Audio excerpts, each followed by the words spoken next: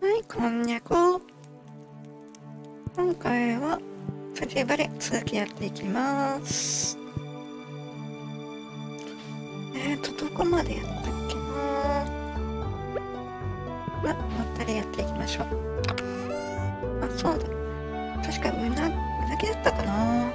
捕まえようとしてたんだけど、雨の日じゃないとダメみたいですね。つまりもう間に合いませんね。じゃあちょっと開拓でもしてみましょうかね。くは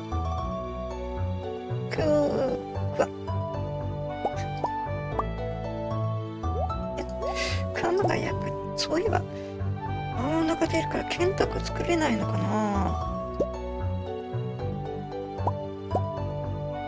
でじゃあまず水やりからやっていきます。よいしょ。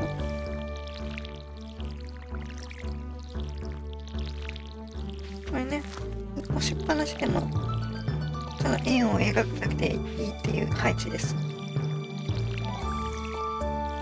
るくるーんと人力スプリンクラーですね。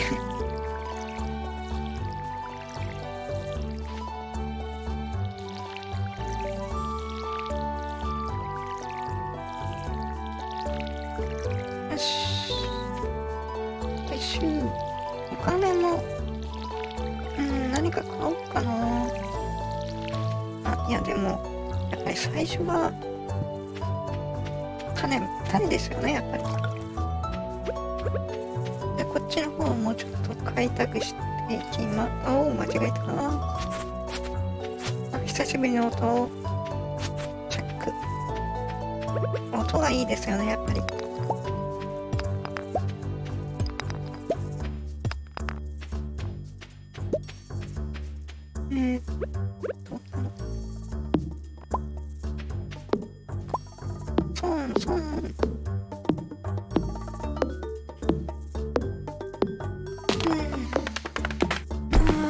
リラックス。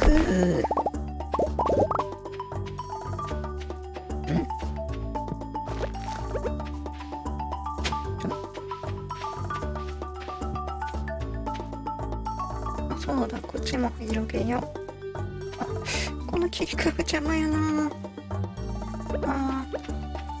スキル上げのためにもちょっと斧を重点的に上げますか。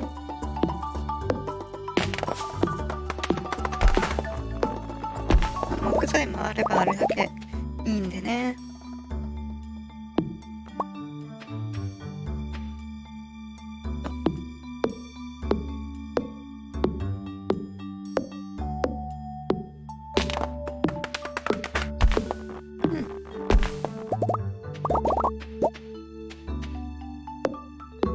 体力限界までいっちゃいます。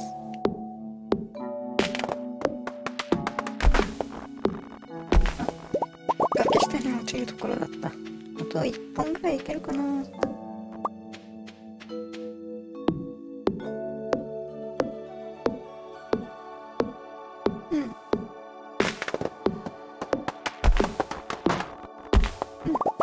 とりあえずこのぐらいにしときますかね。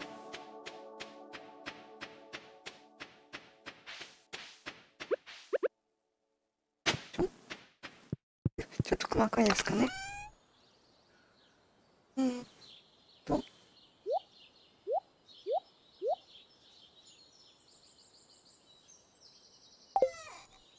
とりあえず一旦町でやっぱり種買おうかな。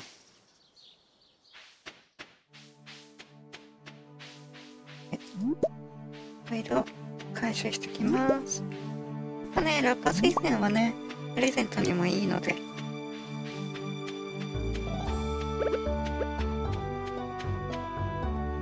タンポポは食べるために持っとこうかな。今日何かあったかな。何もなし。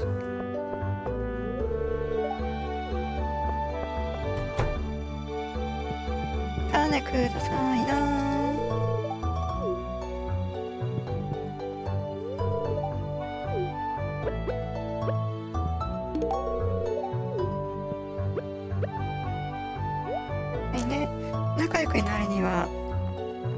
イテムを渡さないと。友達寮ですね、友達寮。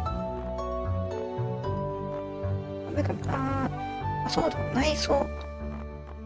でも全然お金ないからな。カタログなんて。そうだな、じゃがいも。6日。4日。じゃがいもにしよっかな。10個ぐらいいけるかな。いや、どうせまた買うから。結構、買いだめしときましょう。何買うものは今のところないし。なんかね、小屋とかもね、動物の小屋は厳しいと思うので、誰も見てないことを確認しながら、ゴミ箱を漁る。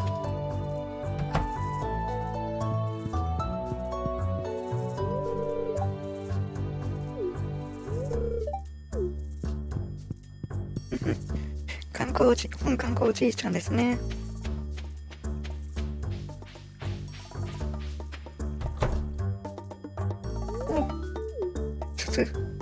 頭痛ですか？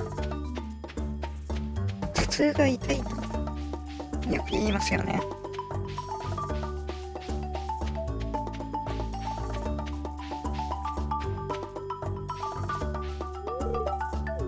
どうしたの？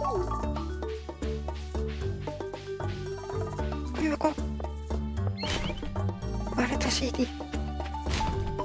食べ物、たまに食べ物入ってるんですよね。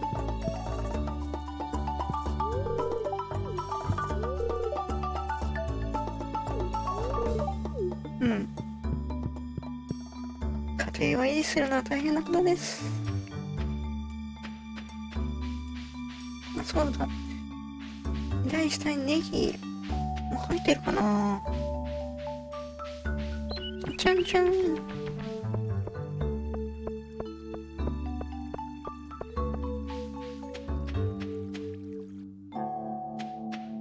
何をやるにしても体力使いますからね。遊び。でもなあ、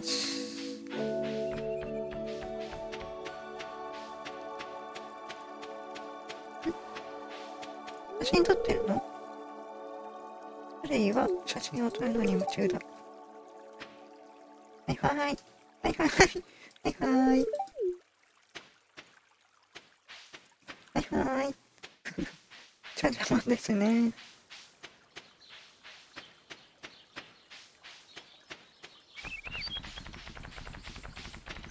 そうそう。アニメについてちょっと話そうかなって思ってたんですよね。自分もアニメね、結構好きで、もうかなり昔から見てますからね。特に、この間 NHK で特集組んでた、マクロスの話もしたいですね。マクロスね、自分は初代からもう全部見てるんで、カサカさん。何もね。特にね、マクロスプラスがね、結構いいんですよ。もうオープニングも神だし、ストーリーもすごくいいんですよ。でもね、完全知名度が低いんですよ。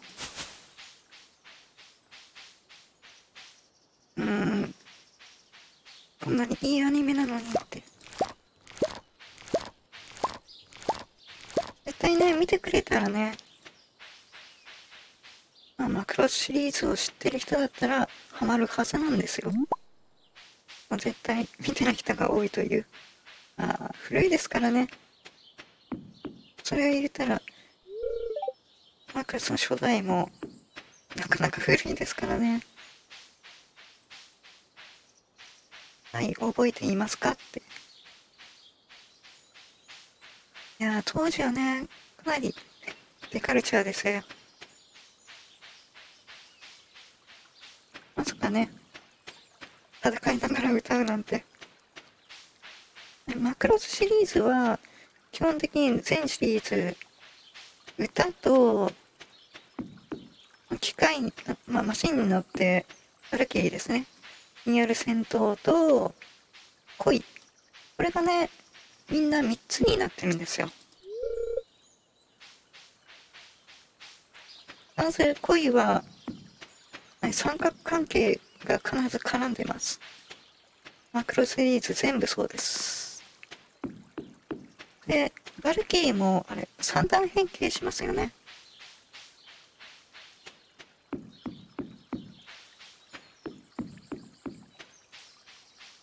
まあね。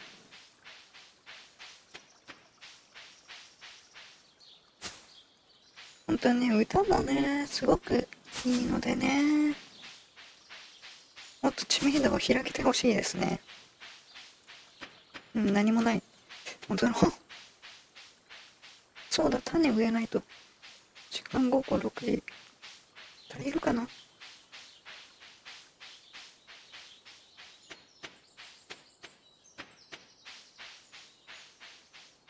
これね、歌おうかなとちらって思ったんですけど、すっごい音痴なんで無理なんですよね。歌が上手な人羨ましいですね。と言いつつも、カラオケなんて自分は何回ぐらいもう片手で数えられるぐらいしか行ったことないですね。歌自体が好きなんですけど、いかんせん自分がダメすぎるという。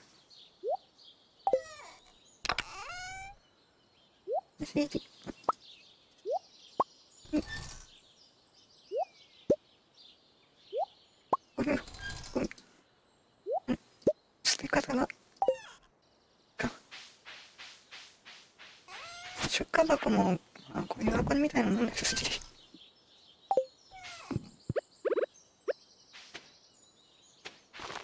なるべくまとめて産みますかね。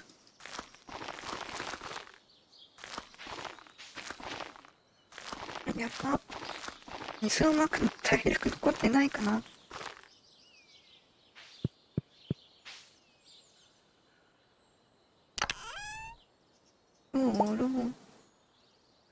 体力が足りなかった時はタンポポは食料。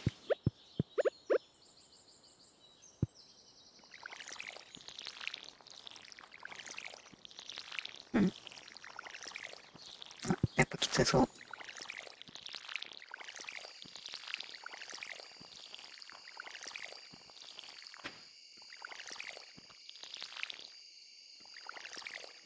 ギリギリ敵が来た。俺の納品はいいかな。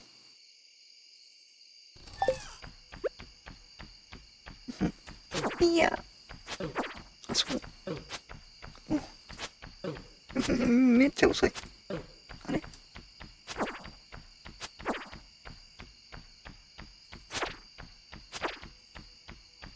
あれいや。簡単にリズムゲームみたいになってますね。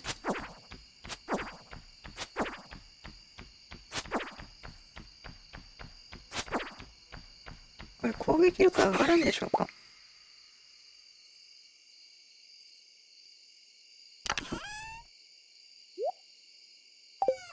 よし。そうだ。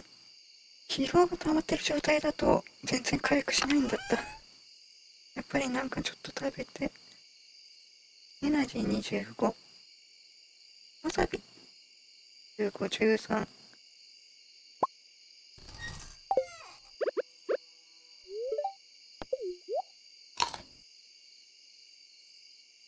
あれ回復した？あれダメなのかな？が減っちゃうと。疲労が。ダメそうかな？というかテレビ見てない。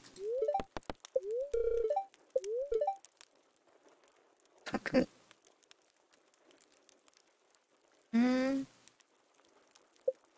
壊れちゃうんですよね。全力で邪魔をしたがってるって。花粉嫌だな。でも花粉症なんですよ。こぎつねだった頃は花粉大丈夫だったんですけど、大きくなるとなんかダメになったんですよね。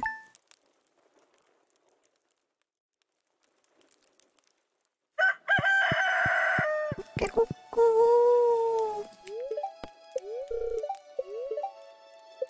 明日は晴れ、今日は曇り。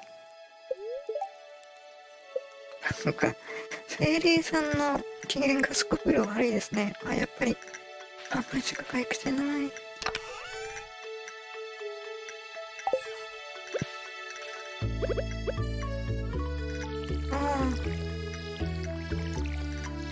でも綺麗ですね。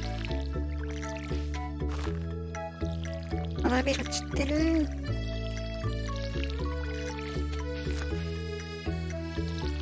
いやー、春ですね。でも最近もう寒くなったり暑くなったり、もうどっちやねんっていう状態ですよね。で、温暖化がどうなってるのかも分かりませんし、一応環境には気を使って、自分はもうお酒もタバコもやれる年月が経ってるんですけど、苦手ですね。もうどうもお酒とかね、あとトラウマがあって本当にダメですね。飲んでる人は羨ましいですけど、こんなに美味しいのかって。もうタバコも匂いだけでうってなっちゃいますね。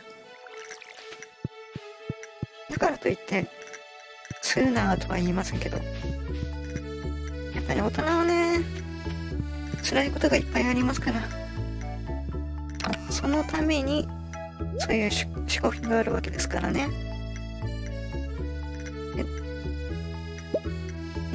どうしようかな。今日は釣りしようかな。いい天気だし。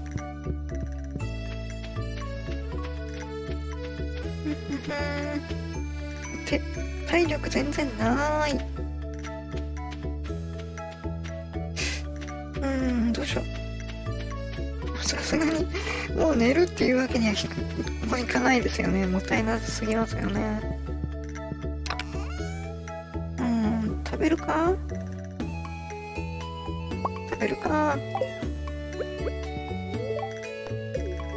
ゴミ箱にあったパン食べます。そう、料理もしたいですね。そっか。キッチンがないと作れないんですよね。でも50でこれだけか。やっぱりギリギリまで使うんじゃなかった。っていうことを前回も言ってたような気がしますね。で、アニメといえば音楽のことも少し触れますかね。その前に湖どっち？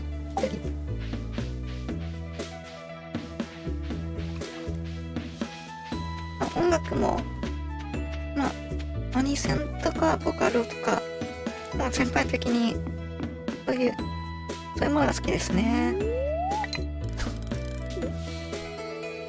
それ以外にちょっと特別なのがサウンドホライズンっていうものがあるんですけど、サンホラですね。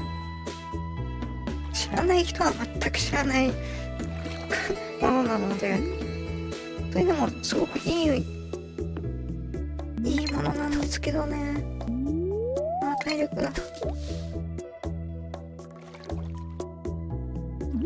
昔にジャケットで適当に買ったものの中でエリションっていうアルバムがあってですね、サンホラの。もうそれを聞いた瞬間にもう、なんだこれはすげえって思いましたね。あんこらなんじゃそらっていう人は、唯一、アニソンとかの活動はしないって言ってたんですけど、これならいいですね。進撃の巨人がアニメ化したときに、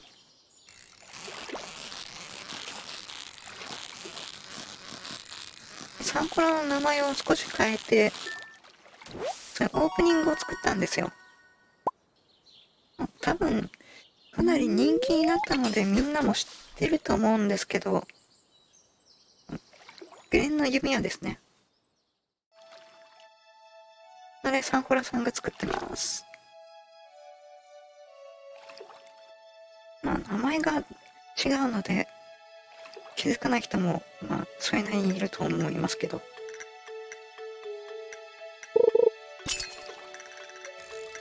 グリーンの弓矢もね、上に。てか、そう。これがラストになっちゃうから、コーラ一本飲むかな。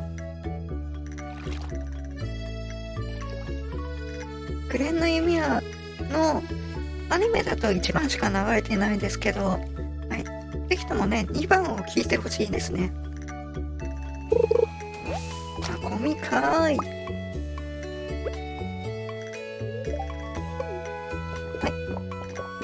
釣ったものを飲む。食べられる。エナジー回復する。地球時速ですね、もう。いくつ減るんだ ?50。8減るんだ。永久期間できますね。毎回釣れれば。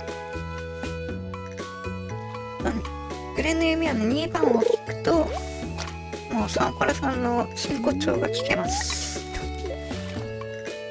最初ね、グレンの弓矢を聞いて、あれサンコラさんちょっと変えたなって、いつものあれはないのって思ってたんですけど、案の定2番を聞いたら、いつものサンコラさんだって安心しまし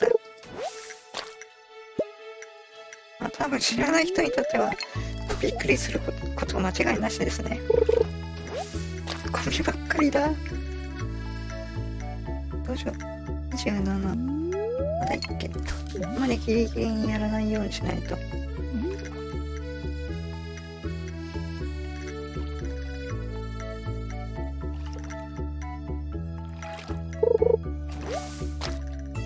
コーラだ。はい、飲む。よし。まだいける。まだ参る。よいしょ。5ミリス高っ。やっぱり雨の日じゃないとダメかな。あと次と次で何か釣れないとやばいですね。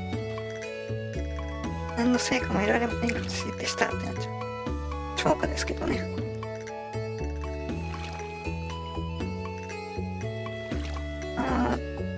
確かに釣りもいいですね。狩りもいいですけど、アジの塩焼きとかね、釣った瞬間にね、塩でね、焼いて食べるとめっちゃくちゃ美味しいですから。誰か来た？よい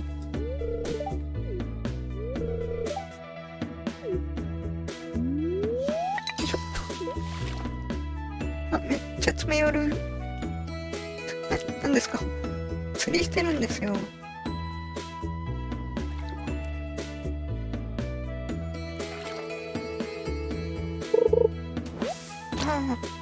ひどいのもスケッチブックなんか書いてる。食べようとしたら渡しちゃった。やってもうた。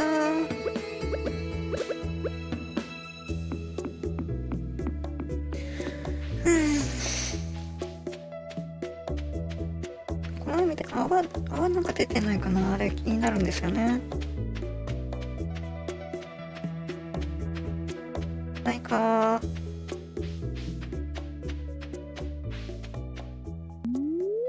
よいしょ。これがラストですね。何も釣れなければ。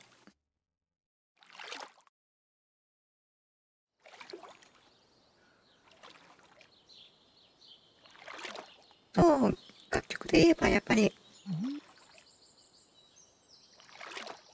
僕、ステイルスタジオのアムさんの曲好きですね。あ、もう一回、いける。これで本当にラストだ。ラストのラスト。ファイナル、フィニッシュ。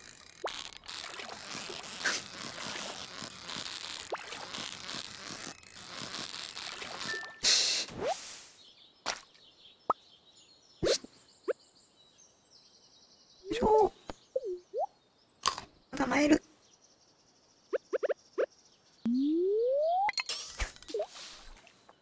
やっぱりね、あんまりお金にはならないけど、何回か釣って経験値貯めないとですね、レベル上げた方が釣りやすくなりますから。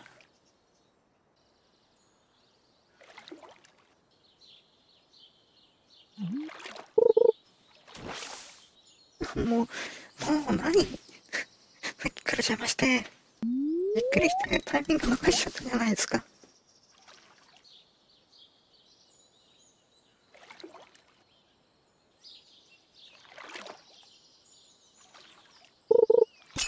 よし。もう、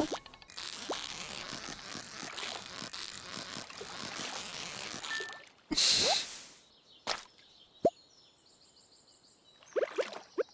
そろそろ暗くなってきたから、食べるのもこれで最後かな。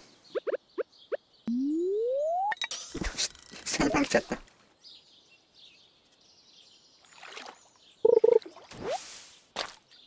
焼けた新聞紙。ゴミ。誰ですか、こんなところに。こんなに田舎なのに。湖でしょ。絶対さ、この、誰かが捨ててますよね。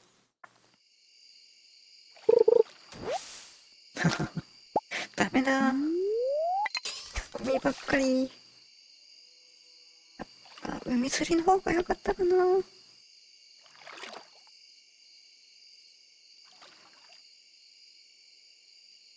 こいこい。よし。これは釣るぞ。よ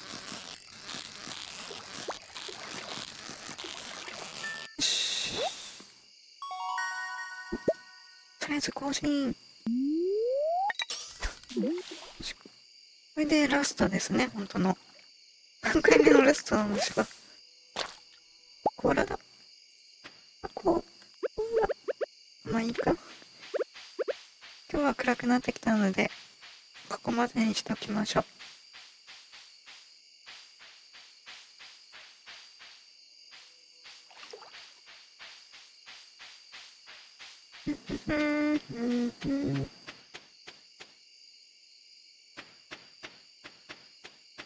あとアニメで好きなの、おお、びっくり。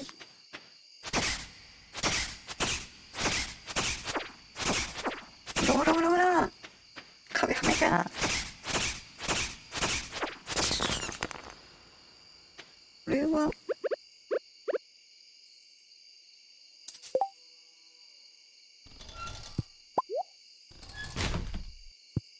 繊維、ただの繊維。まだある。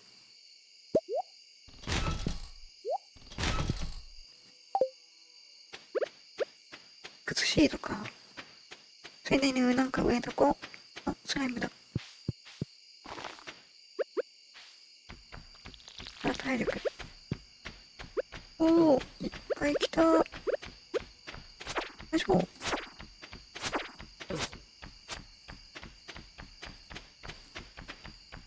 暗で見えない。あんまり上の方行くと畑も切っちゃうから。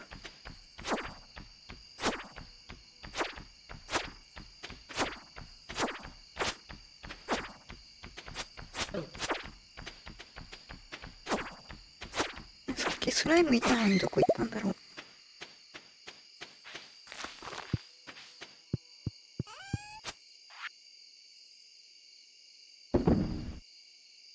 売れるのかな。やってみよう。で、預けて。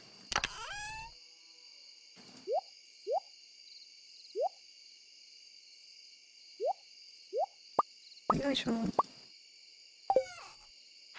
し。で、出ますかね。はい、お疲れ様です。今回もこの辺にしときましょうかね。やっぱりゴミはゼロ。35ゴールド。微妙ですね。はい。